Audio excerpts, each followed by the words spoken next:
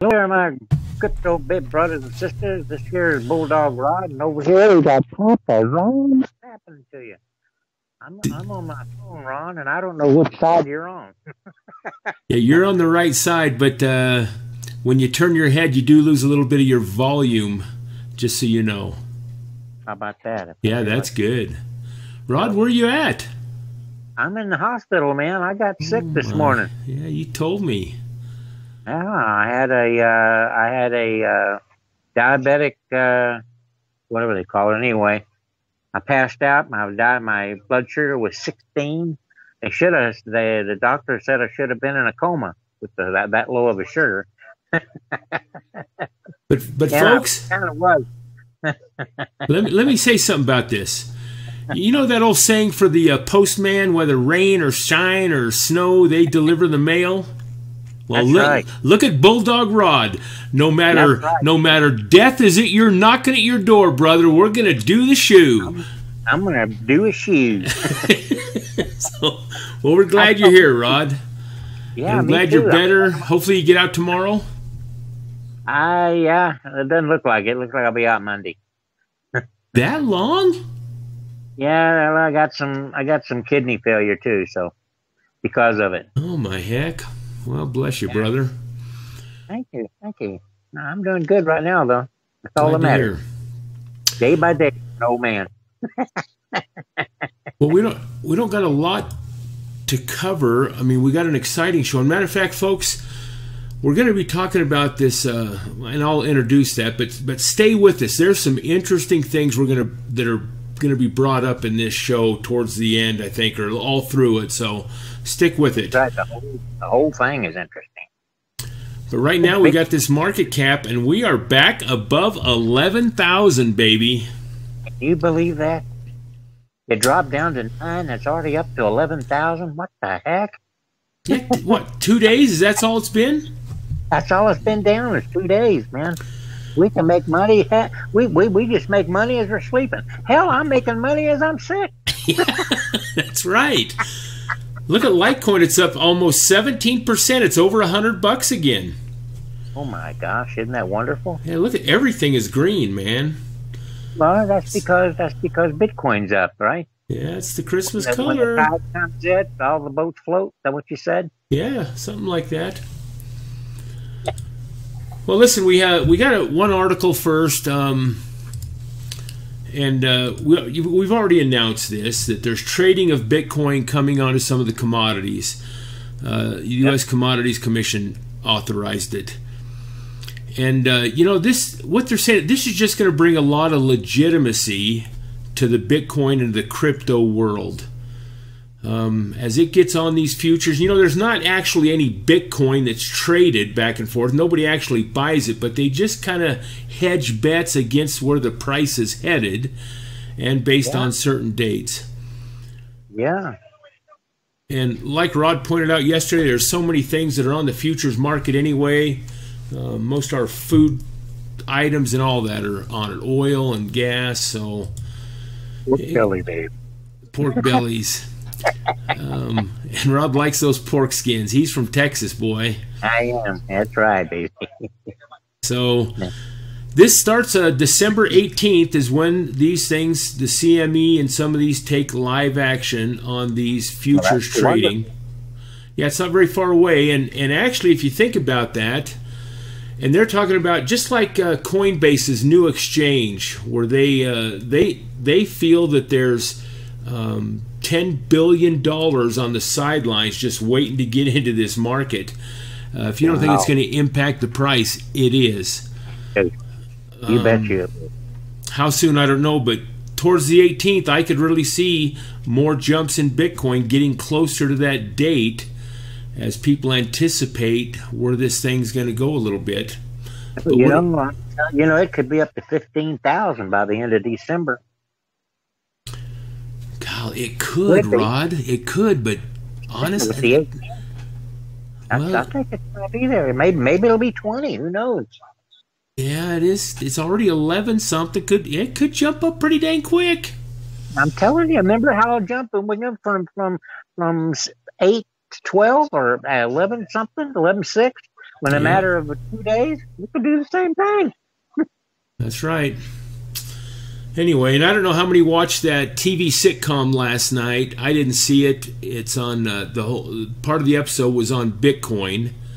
Well, that's those 4 geeks that live across the hallway from that blonde. What's that called? That show. Anyway, again, it just brought more awareness to Bitcoin. I think 12 or 14 million people view that sitcom every week. Wow. And I wish I could remember the dang name of that, but anyway, listen, we want to get into this article, and I'm not going to show it on the screen. We're just going to kind of highlight it through. And this guy's name is James Altucher, and he is a stock picker.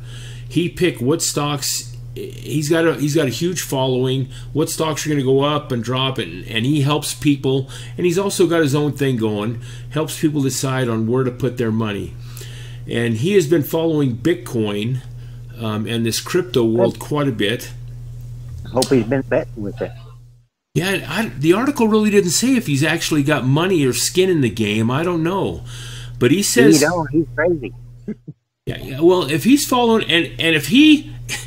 You know, that's a good point, Rod. If he believes what he's saying in this article, I'm sure he's dropped some money in it. Has to be. And he's saying that the cryptocurrency market is here to stay. And he is an investor, and he's got what he calls his 10 predictions.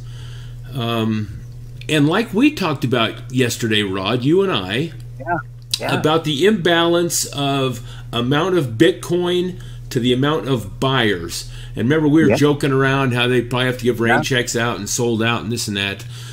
But sooner or later, and that's what drives the price up. If you have more buyers than you have merchandise or inventory. That's exactly it. It's called supply and demand. Yep. And that's when these Satoshis are probably going to come into effect. What were you going to say? Yep. That was it. That's Satoshi. Because what? I think a Bitcoin can be divided into 1 million Satoshis. Yeah. So anyway, as he goes through the article, he says, demand and supply imbalance. Altucher predicts that Bitcoin will top 1 million per coin. Now, this is the second or third guy that we've read that has predicted that. $1 million. And then he's going to go through here and give his reasons why he thinks that will be on its way. First of all, he talks about that there's 200 billion in cryptocurrencies out there right now, and really it's more than that, Rod. What? Yeah. On the actual. I think he's not doing market cap. I think he's talking about actual worth of cryptos. Yeah. And then he says that there's over 200 trillion in demand for money, fiat currencies.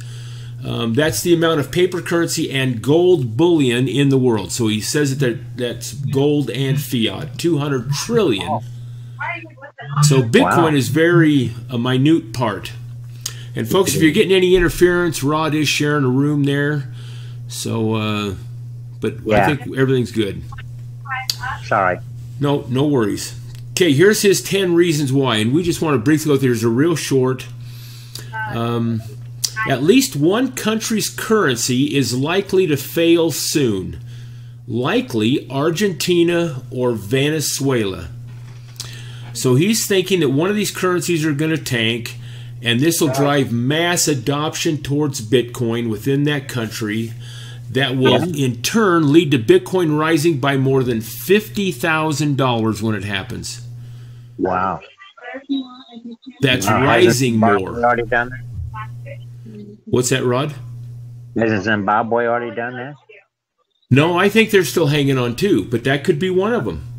But he's talking about one of these countries' currencies will fail soon, and that'll drive the price up. Number 2, mainstream banks will accept Bitcoin and will start offering storage and software access. This will create cryptocurrency derivatives, like we just started doing with CME. Yeah. And here you got Coinbase's new exchange. Their whole premise is that they're going to securely store these assets.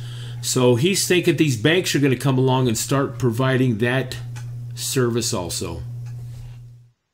That'll be astronomical, wouldn't it? Yeah, I could see him doing that. I mean, to get in the game. Yeah, and if they did that, that'll drive Bitcoin's price way up even more. It'll help. Number 3, despite the optimism, there will be massive wipeout and 95% of all altcoins out there will go away. Just like in the dot-com burst, the surviving coins will go up a ton. This will happen, catch this, this will happen according to him in the next 4 to 6 months. Oh. That wow. A lot of these, they call them SHIT coins, will just disappear because their platforms really aren't producing. Their roadmaps are too long in getting it together. They have no accountability. You know, we've talked about these ICOs and all these new companies and stuff. So there are some of them that are good. Well, yeah, and that's what he's saying. Some of them are going to stick around. The ones that are worth something will be there. But all these fly-by-nights, they'll be gone. Number 4, the U.S. government will secretly start accumulating one of the smaller cryptocurrencies to make it easier for gray area transactions with other countries. This has already started happening, but will really ramp up in 2018. Government involvement, unbeknownst to us maybe, and it's not that he knows all this. This is just a guy that's been his whole career in financing and in stocks and bonds and all this stuff, and he's saying these are the likely things that I see happening, and that government is probably already, unbeknownst to us, using a crypto that they can trade and do business with in outside countries, and nobody would know because you know how it is. It's all anonymous, kind of. That's right. Who would know? Yeah. Except that country in the United States. Yep. And you know how much money we filter around the world. Oh, yeah. Okay, number 5. China will invest heavily in another cryptocurrency, but probably not Bitcoin. China will want to have a cryptocurrency that is competitive with Bitcoin, but under its centralized control. This will, in general, provide legitimacy to all cryptocurrencies. So as the Chinese government says, hey, this crypto stuff's getting huge. We've got to get involved. We've already told our exchanges you're not doing nothing. But we're going to take on a cryptocurrency that we can control as a government, and that will bring more legitimacy to the whole industry, is what he's saying. So China might be on board. I see that. Yeah, I can too. Number 6. One big problem with cryptocurrencies now is their volatility. At least one base coin will likely dramatically reduce that in 2018. Really? And he's exactly right. The volatility of Bitcoin, we've seen it just this last week. It's up and down. How do you... Okay, let's say somebody pays you in Bitcoin, Rod. So he gives you Bitcoin. It's worth $10,000. You go to pay your mortgage, and then you go to the grocery store, and by then it's dropped $2,000 in value. All of a sudden, your groceries are now 1 1/4 of the price more. To be a stable currency to use every day like we do U.S. dollars, there's got to be kind of consistency in its value, and that's what the Federal Reserve and all these central banks try to do with the fiat, is they try to keep that value the same, so when you go to the store this week and next week, your prices aren't fluctuating all over the place. Do you see the point of that? I can see that. So that's true. If crypto is volatile right now and just going everywhere, it's hard to say that we want it to be a everyday used currency, because it can't. So you have companies like this, and I'm going to pull something up now, Rod, on the screen, and this is the website to this base coin. So what he's saying is there's going to be somebody come along like Basecoin, and their whole premise is they're going to take the volatility out of crypto. so that not all of them, the coin they're going to use, they're going to tether it to the U.S. dollar, hinge it on there, and that will bring stability. So what he's saying is there's going to be a company like this come along, and that'll provide the stability of a crypto coin so people can use it every day. Now, as I got looking through this, I got... Rod, you're a little staticky there. What'd you say?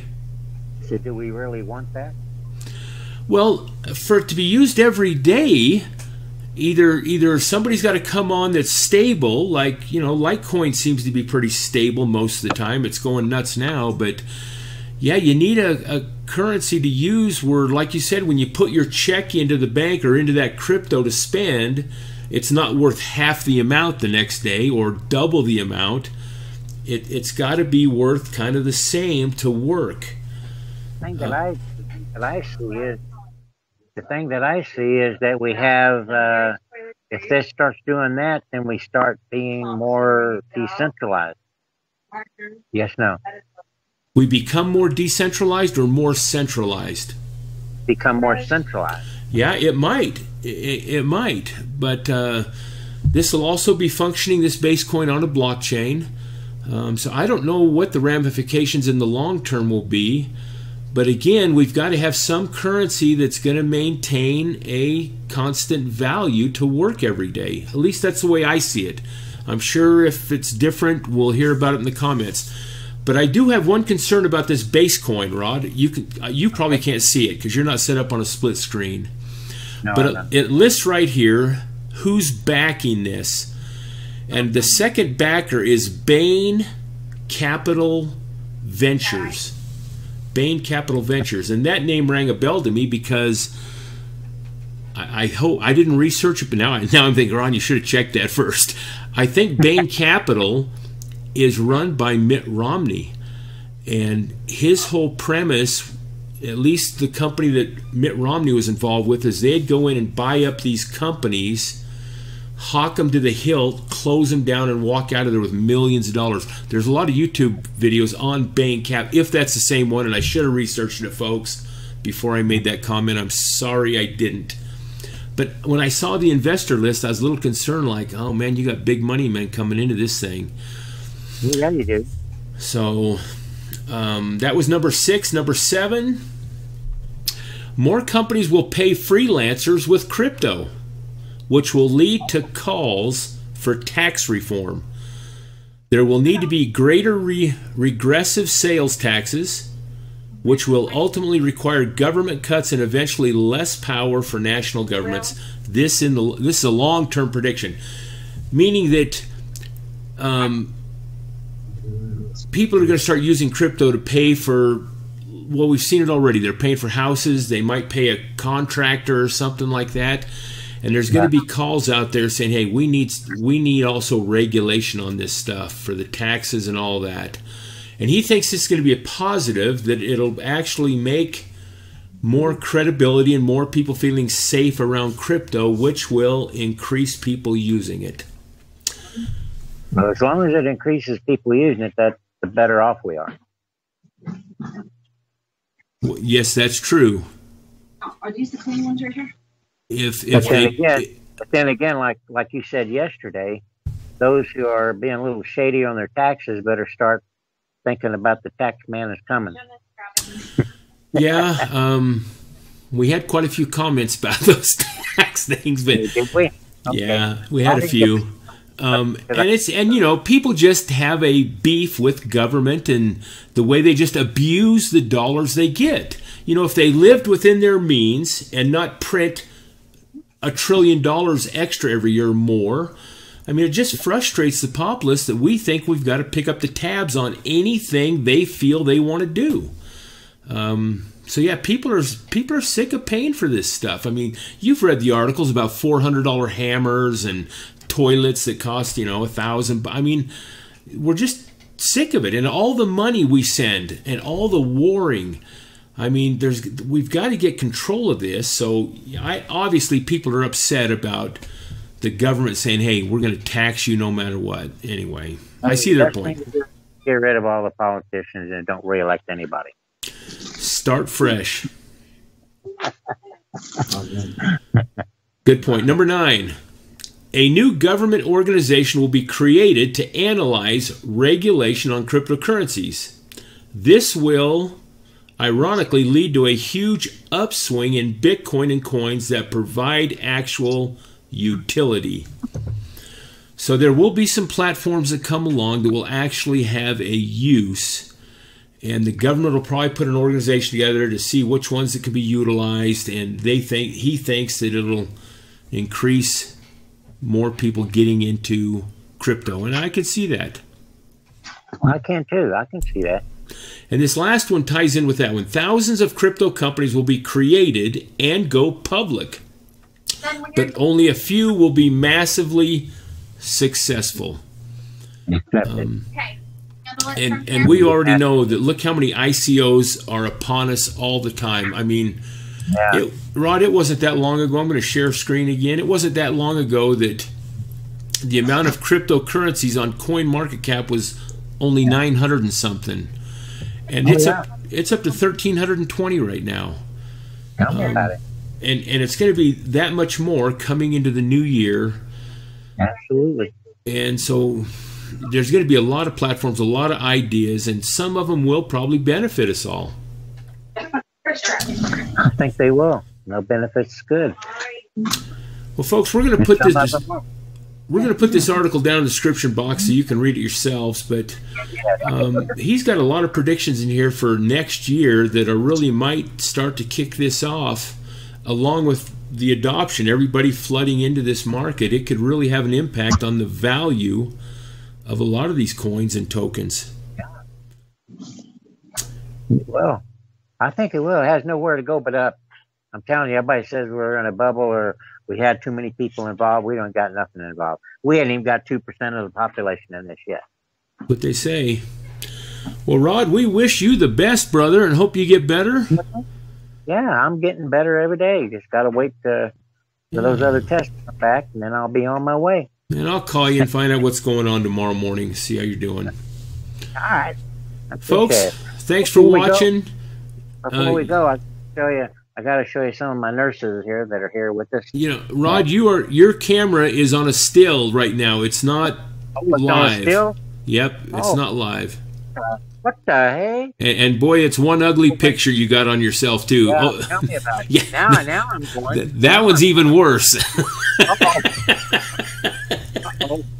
Wait a minute now. I got to show you. I got to show everybody. Rod loves to buy these $1,000 cameras, but he never learns how to use them. I never know how to use anything. Can you see the little nurse there? No, I can't see you right now. I don't. And you can't? No, you got a still shot there. You're off screen right now. Still? Yep. Hey. Well, you're right. I don't know how to use the damn thing. We'll do a video tomorrow where we can look at the nurses. Yeah, there you go. That'll be good. We'll look at everybody tomorrow. Folks, if you're into this, you're into it at the right time. Just hold tight, bear with the dips. It's going to go up, and we're all going to make money on this. Appreciate you watching. Stay involved, and always remember, God bless. And thumbs up, baby.